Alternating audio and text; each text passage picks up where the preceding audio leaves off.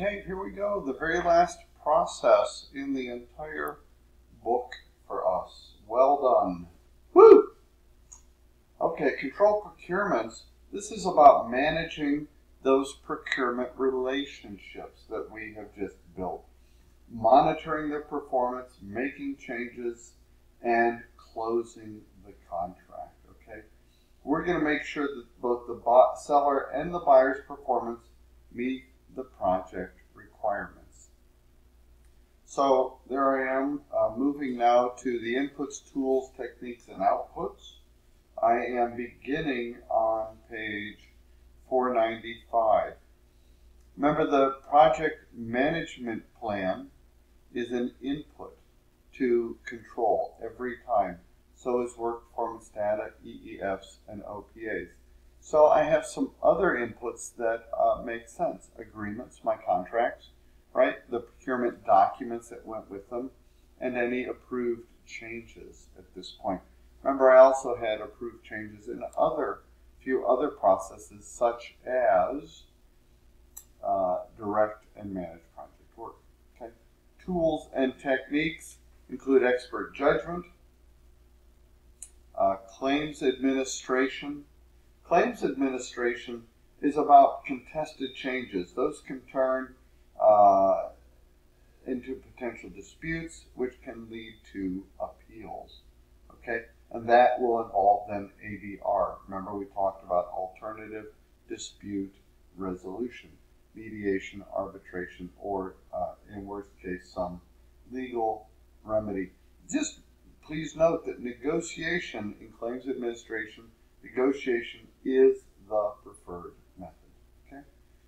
From a data analysis perspective in tools and techniques, there are performance reviews, earned value analysis, including schedule variance, cost performance index, and schedule performance index. We discussed that in cost management. And then there's trend analysis, like the EAC, estimate at completion. We also discussed that in cost management. Inspection is a tool here in control procurements. It was also a tool in validate scope and a tool in quality control. So inspections. And the key is a structured review and walkthroughs at the site by both the buyer and the seller or the contractor will often ensure mutual understanding. It's good for everybody.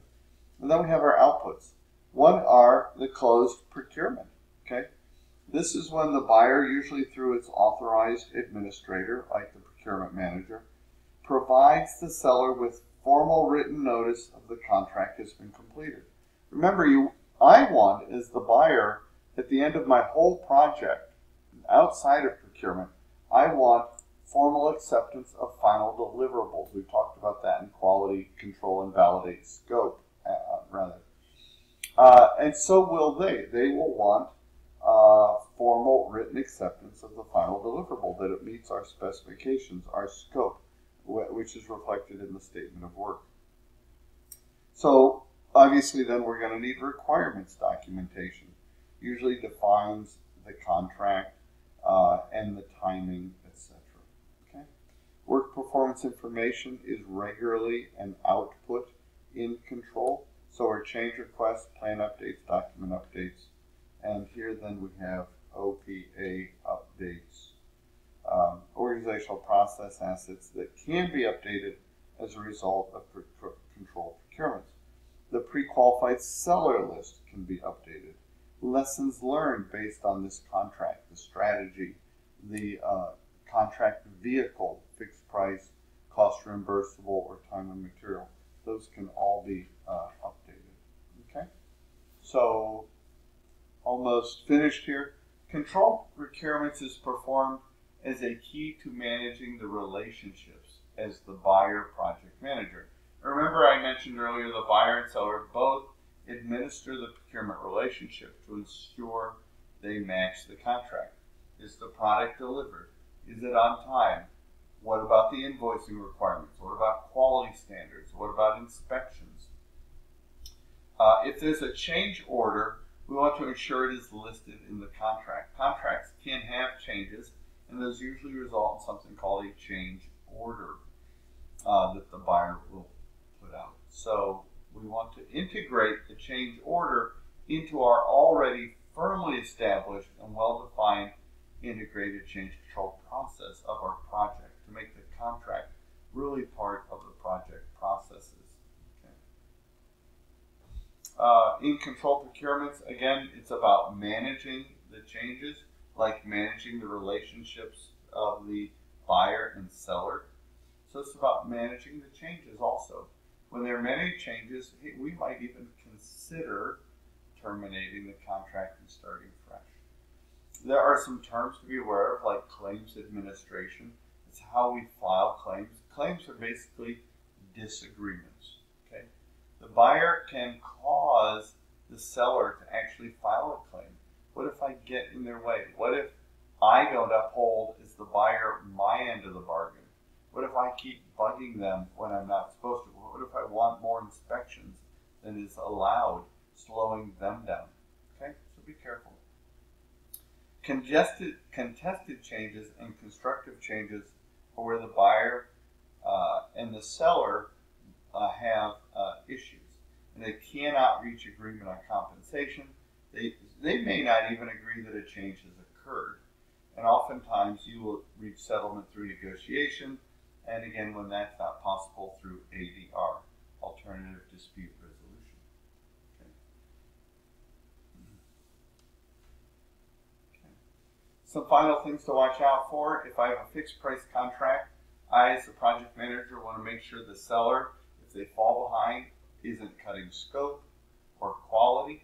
That's what has me up at night. If it's time and material, I want to make sure they get day-to-day direction with concrete deliverables coming in, checking their hours that they bill, etc. And if it's cost reimbursable, I want to audit every invoice and make sure the costs are appropriate. Okay. We need a great records management system, because this is about the law, this understanding of responsibilities, and frankly, we want to be able to prove that we've kept our end of the bargain. The contract interpretation. There will oftentimes be a need to interpret contracts, and this oftentimes leads to a lawyer being involved. Okay? And it's based on the analysis of the intent. The contract supersedes any memos that may have been written, any conversations or discussions. And if you terminate a contract, you can terminate for cause or convenience. Now, cause, like a breach, is usually very clear and in the contract. For convenience, the government, for example, often does this. They will terminate for convenience because, as upheld by the law, the court says, look, the real buyer of the goods and services, the people who pay taxes, aren't really present. So to protect them, the government can terminate for convenience. Say I no longer want the product. If you do that in a commercial contract, you probably want to write that into the contract itself. Okay. When to close a procurement, you close it when it's completed. Even if you're in the middle of the project, you may have completed the procurement, the contract for that work package, so go ahead and close it. Or if the contract is terminated, you would automatically go into closing. You don't just walk away. Okay? You're going to want to capture lessons learned, best practices, that sort of thing. Okay. Some final thoughts. These are just for you to read on controlled procurements. And that wraps up this course. I hope you enjoyed it. I have enjoyed it a bunch, and I look forward to seeing you all online or in person